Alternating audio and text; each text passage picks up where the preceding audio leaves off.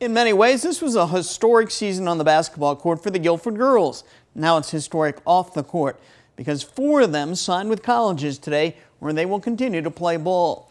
Janelle Coleman is signed with Illinois Central College. Avery Green signed with the University of Dubuque. Taj Hansard signed with Monmouth College. And Lindsay Knuth signed with the University of Wisconsin-La Crosse.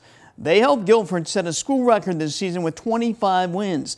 They also won Guilford's first regional championship in 27 years. This is more special than any win or loss or any championship I've ever won or this season. This is what it's all about. It's about getting these kids to the next level and watching them fulfill their dreams. Great job, ladies. That's sports.